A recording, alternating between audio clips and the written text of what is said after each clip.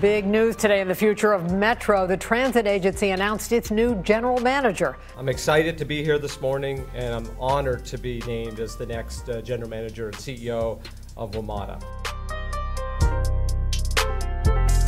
A little bit of surprise that this was their choice for general manager. When you think of someone who's going to lead Metro, you might think of someone coming from a New York City, a San Francisco, a Chicago, a Boston, something along those lines. So an Austin, Texas pick, while a little bit outside the box, is also a little bit maybe not the choice that you would think was going to happen. But we're going to have to see, who Randy Clarke is, what he can provide to the job. I do know in talking to Metro's board chair, they like his youth a little bit.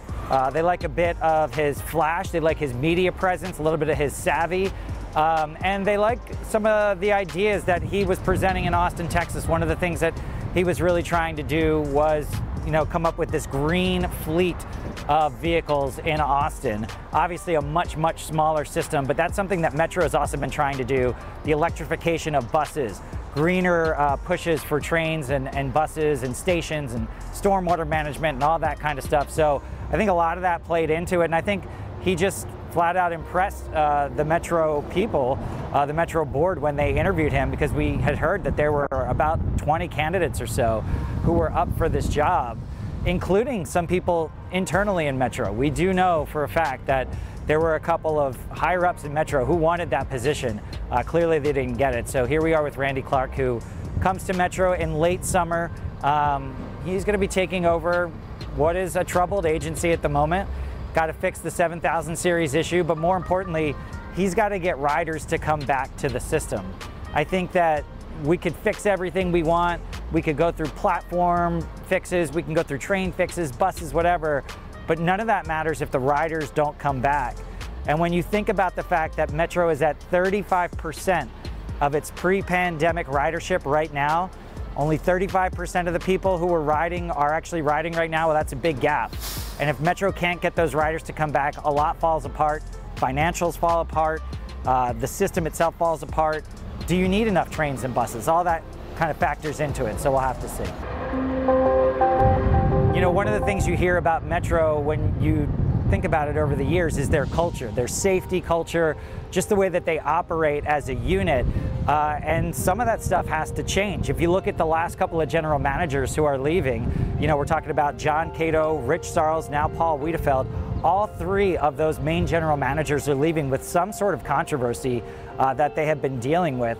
And so that goes back to a safety culture. Do they have enough to really kind of root that out? And that is something that Randy Clarke is going to have to get his hands around. Paul Wiedefeld tried to do that. He tried to take on unions. He tried to fire some Metro employees. He tried to change a safety perspective of things that were going on, but that's not always the easiest thing to do when you have a certain way that things have been operating for a longer time. So, a lot of general managers come in here, they preach a safety message. They say, safety before service. In other words, we got to make sure things are safe first, but you don't always see it. And, to be honest, this 7000 series issue that we're dealing with right now, it's just kind of a microcosm of that. When you think about that, Metro knew about this problem with these brand new rail cars for years and still was allowing them to get fixed and then put back on the tracks. And it wasn't until a derailment, thankfully no one was seriously hurt, but it wasn't until that derailment that we really figured out what was going on with these rail cars. Is this unusual to have this many GMs in this period of time for a Metro system? I would say that, yeah, it's about the average breadth. Paul Wiedefeld has been here for about 6 to 7 years. It is a high-profile job. It's, a job that is quite frankly thankless. Not one that a lot of people would be willing to take on. So there is turnover with the Metro position. The thing is, though, it's not something that you can just come to for a year or two and then leave and try to make a meaningful, impactful change. You really have to dig in.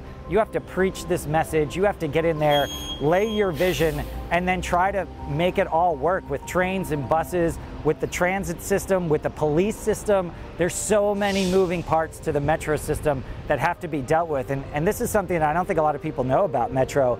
They're an agency of about 11,000 people. That is huge. That's massive. And so for one person to come in with a game plan and try to get all that fixed, and deal with the board and deal with the riders, deal with the financial challenges, deal with Congress who tries to get in, deal with DC, Maryland, and Virginia, 3 separate entities, and the federal government also, getting involved. It's a lot to really handle. I don't think it's till you get in here in this job that you really figure out this is a big one. We want to know what you think the biggest priority is for Metro's new general manager. We invite you to weigh in and answer right now at NBCWashington.com. The riders know who is in charge of the Metro system, maybe more so than even in New York, Chicago, or LA, or San Francisco. They know who is in charge. They knew exactly who Paul Wiedefeld was. They knew exactly who Rich Sarles was. They knew exactly who John Cato was. They're going to know exactly who Randy Clarke is. Now, to Clarke's credit, he says that he's going to be on the system, riding all the time. He's a daily transit user, so he says he and his wife will be out there. And quite frankly, riders want to see that. They want to be able to come up to you and tell you what the problems are, what they're facing, what their issues are.